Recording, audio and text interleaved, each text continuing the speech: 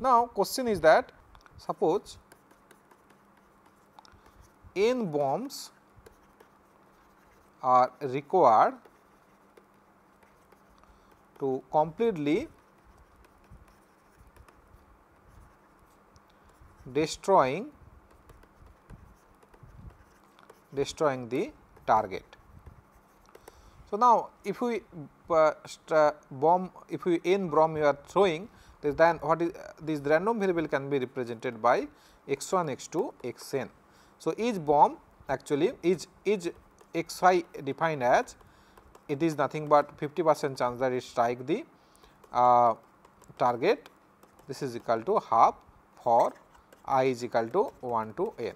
As earlier we discussed that these are all Bernoulli distribution, all are independently distributed random variable and all identically distributed, they all have the same probability mass function. Now, we will show that then we know that x1 plus x2 plus xn, this is nothing but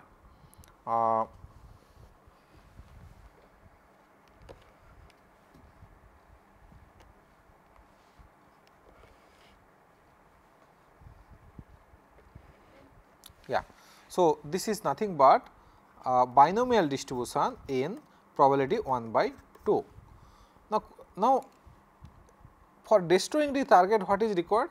The required is that 2 direct hits are required. So, that is why this y actually it is a binomial distribution. The probability that y is equal to small y, that means this is the probability mass function that it will hit the target, 2 target out of n bomb, how many bomb actually hit the target, this is the small y. This is probability is nothing but we know that this is n c y p to the power of y and 1 by minus p whole to the power n minus y. Here p is 1 by 2. So, y is equal to 0, 1 to n, this is equal to 0 otherwise. Now, this can be simplified as n c y 1 by 2 whole to the power n, because this is the advantage whenever it is a probability is half, we can simplify in this way. So, this is nothing but otherwise. Now, to destroying completely 2 hits are required. So, that means it is asked that how many bombs must be dropped to give a 99% chance or better to completely destroying the target. So, completely destroying target we need at least 2 hits. So, to completely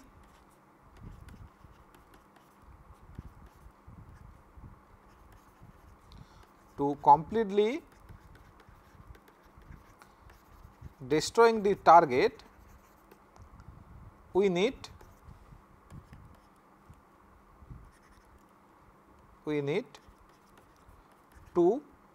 at least 2 hits, at least 2. So, that is it is given in this information must be dropped. So, completely destroying hardware required hits are required 2 direct hits, at least 2 direct hits. So, the probability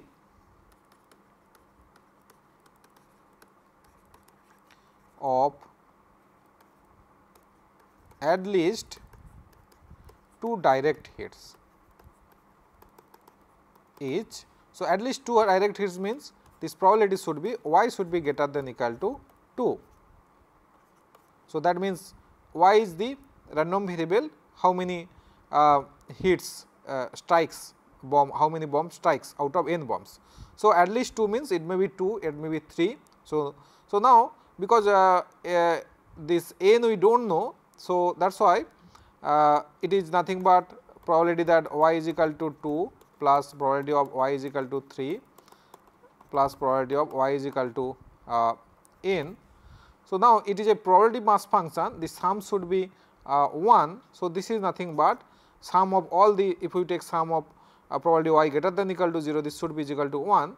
So, this is nothing but 1 minus probability that y is equal to 0 minus probability of y is equal to 1. So, basically we can write this event as a in a more simplification. So, this is directly we can write 1 minus complement of this event y less than 2. So, this is nothing but 1 minus probability that y is equal to 0, y is less than 2 plus probability of y is equal to 1. So, that is the 2 probability here we have to compute only. So, that is why now this probability it is asked that this probability should be greater than equal to 99%. So, that is why whenever it is greater than equal to 99%, sorry. So, whenever it is greater than equal to 99%, this probability, then we have to solve that how many bombs we will find, because it is greater than equal to 99%. So, let us find out this probability first, probability that y is equal to 0 plus probability that y is equal to 1. So, now how we can find this? So, this is nothing but probability of y is equal to 0 is how we will find, this is from this expression NCy. So, NC 0 1 by 2 to the power of n, this is the probability that y is equal to 0 plus y is equal to 1 NC 1 1 by 2 whole to the power of n again, because this is the 1 by 2 here same. So, this is nothing but this is NC 0 is 1 1 by 2 whole to the power n, this is 1 plus this is n, this is the probability. Now, this probability it is asked that find this is asked that how many bombs must be dropped to give a 99% chance or better to completely destroying the target. So, this is the 99%, this probability should be greater than equal to, that is why 99% or better.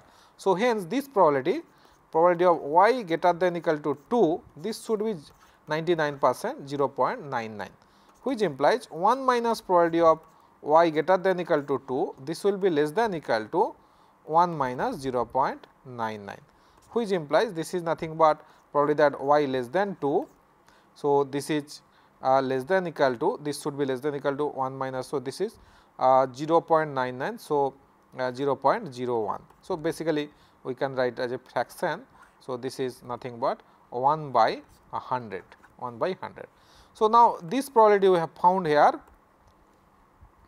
this probability is nothing but this is the probability of y less than 2, this is probability less than 2, this probability. So, which implies, so this implies 1 by 2, this implies what we got, probability of y less than 2 less than equal to 1 by 100, probability that y less than 2 less than equal to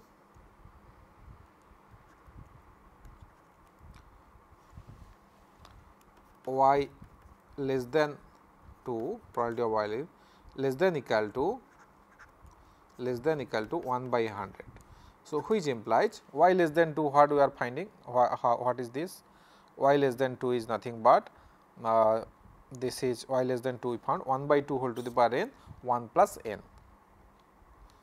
So, less than 2 less than equal to 1 by 100, which implies 1 by 2 to the power n 1 plus n should be less than equal to 1 by 100. So, then it is nothing but 2 to the power of n is greater than equal to 100 plus 100 n. So, that you have to solve. So, because it is not a linear equation, so we may not, so that you have to just check different values of n. So, some of the values, suppose if n is equal to 1, then it is nothing but 2, it is not satisfying. Similarly, you can increase the n values. Now, if you know that if you take n is equal to 10, then this value we know the 2 to the power 10 is 1024,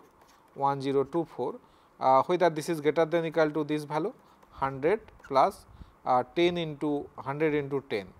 So, this is 1000. So, this is 1100. So, this is not just missing few values. So, that is why if you take n is equal to 11, this will satisfy. So, this n is equal to 11, 2 to the power of 11 is greater than equal to 100 plus 100 n. So, it is asking minimum number of bomb. If it is n is anything greater than equal to 11, then it is actually n is equal to 11. So, into 11 you can see this is satisfying this relation. So, if n is greater than equal to any value 11, then also this will satisfy plus 100 n. So, in that case we will mention that the at least n is equal to 11 number of bombs should be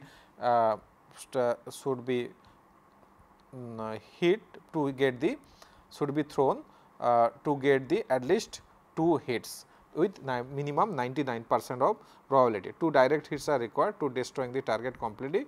So, how many bombs? So, at least 11 bombs must be dropped to give a 99% chance to or better to completely destroying the target. So, I hope you have understood this concept in binomial distribution, how you can use binomial distribution for solving this kind of numerical problems. Now, we will discuss Poisson distribution, other important distribution. So, we completed Bernoulli distribution and binomial distribution. Now, we will start discussing some other important distribution. So, these two distribution you have seen that the range of the random variable for Bernoulli distribution is 0 or 1. Now, for range of the distribution for binomial distribution is 0, 1 to n, these are finite number. Now, we will discuss another distribution. This is also a discrete random variable. The range of this random variable can be infinite, but it will be countably infinite. So, a random variable x is called a Poisson random variate with parameter lambda greater than 0 if its probability mass function is given by this relation. So, now let us write down this. So,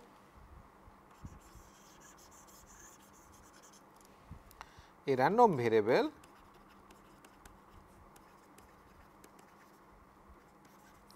x is said to have Poisson distribution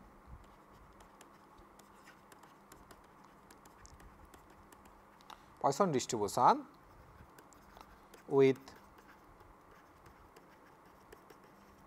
parameter, there is a parameter here Poisson distribution, like Bernoulli distribution parameter is p, it is belongs to 0 and 1, closed interval 0 1. For binomial distribution we observe that there are two parameters, one n is a integer, positive integer, and p is again 0 1, and here for Poisson distribution the parameters are one parameter only, lambda. This is a real number, but it will be greater than 0, less than infinity. So, with parameter lambda belongs to open interval 0 to infinity, if the probability mass function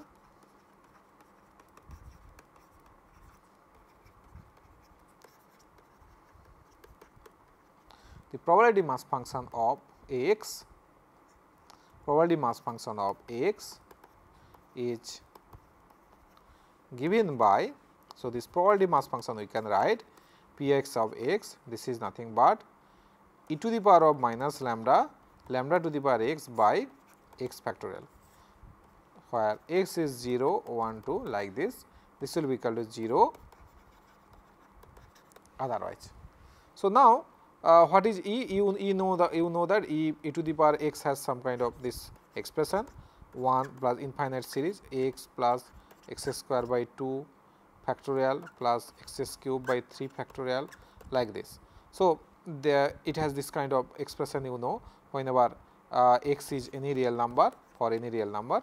So, you can check that it is always greater than equal to 0, this is a probability mass function, and if you take the sum of this probability mass function, this should be in the real line x is equal to 0 to infinity. So, this is nothing but summation of x is equal to 0 to infinity. So, e to the power of minus lambda to the power x by x factorial. So, now this is nothing but, see, e to the power of minus lambda we can take common. So, summation of x is equal to 0 to infinity lambda to the power x by x factorial. So, these things you know that this is nothing but this kind of expression is there.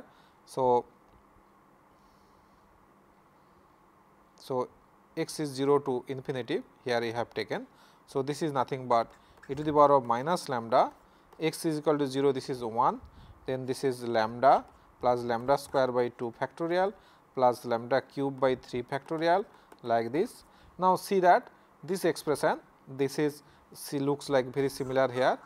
So, this is nothing but e to the power of lambda. So, e to the power of minus lambda into e to the power of lambda, this is equal to e to the power of 0, this is equal to 1. So, that is why it is a probability mass function.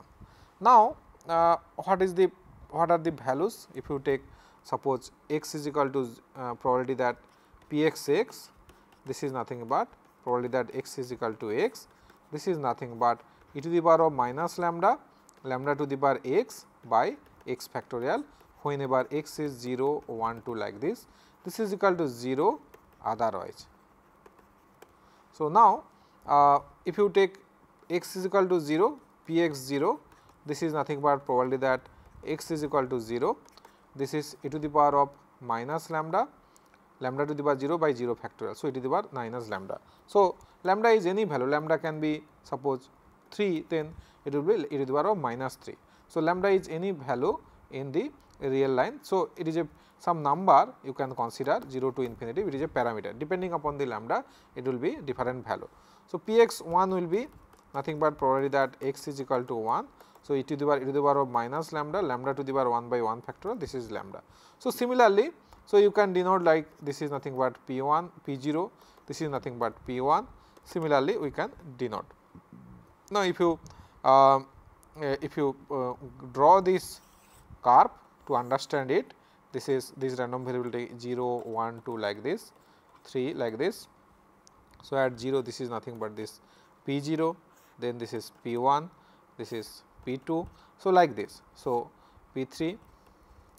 So, whenever it is actually has you can observe. So, different values of lambda if you find out the probability. So, then you can see that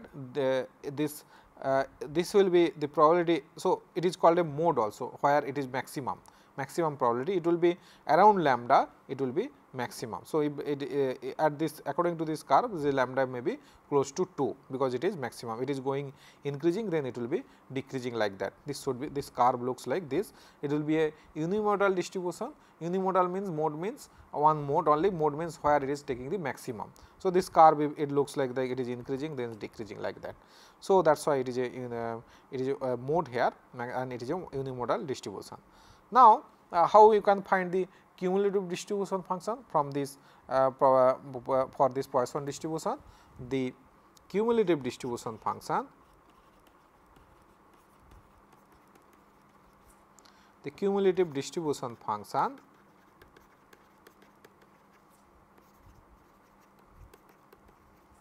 so CDF of a Poisson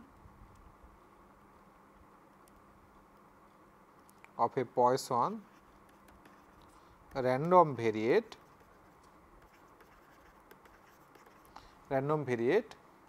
is given by. So, this is nothing but f of x x, this is probability that x less than equal to x. So, we have already discussed how we can find cumulative distribution function from probability mass function. So, this is nothing but whenever what is the minimum value, this is minimum value is 0. So, it will be 0 less than this, and whenever it is less than greater than equal to less than 1, this will be nothing but p 0. So, we have already discussed in binomial distribution cases also. So, then whenever it is x is greater than equal to 1 less than 2, then this is p 0 plus p 1, like this it will continue. So, for any I greater than equal to x less than equal to I plus 1, this is nothing but p 0 plus p 1 plus p I, like this. So, it will be converging at infinity, because this is it has infinite range. So, that is why it will be the, if you draw the this curve, this is this, if you try to represent it from graphically.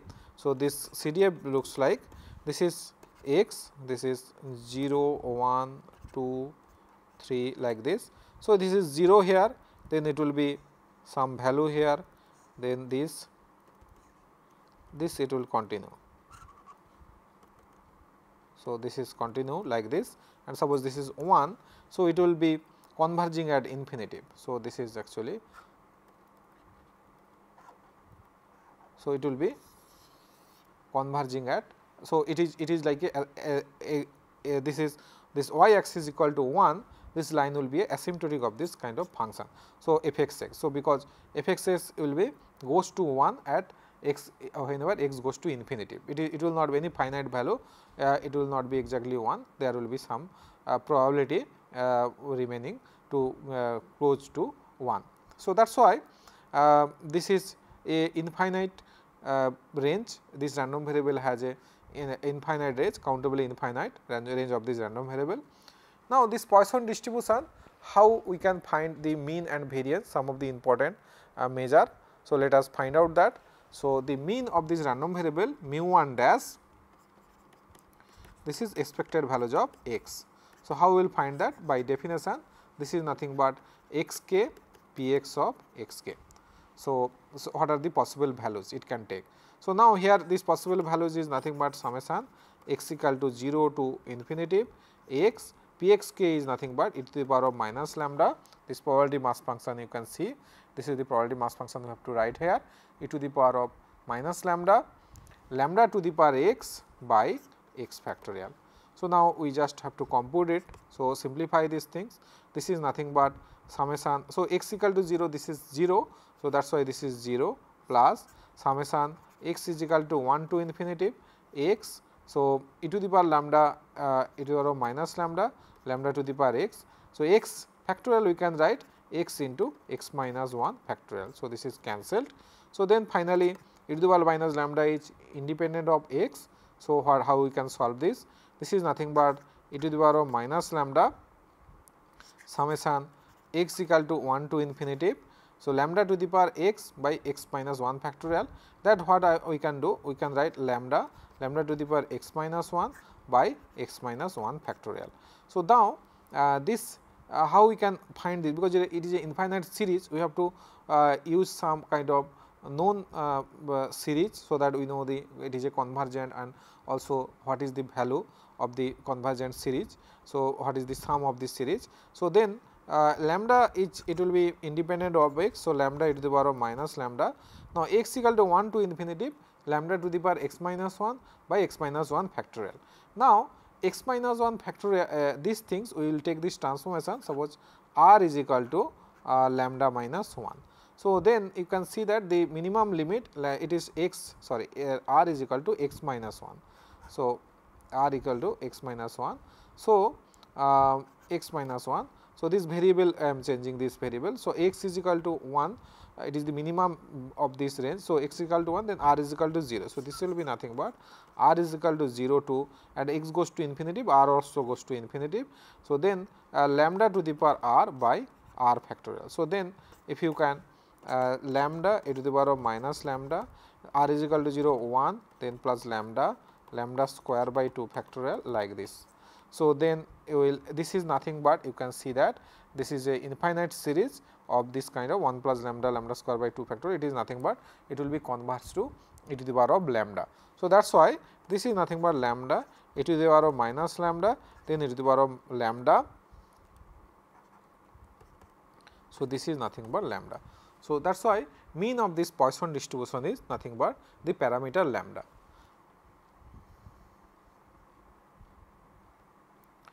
Now, we will find what will be the variance. So, for finding the variance we need second order moments. So, because you know that sigma square of x variance of x actually, variance of x how we can find. So, variance of x can be found by definition, this is x minus mu 1 dash whole square.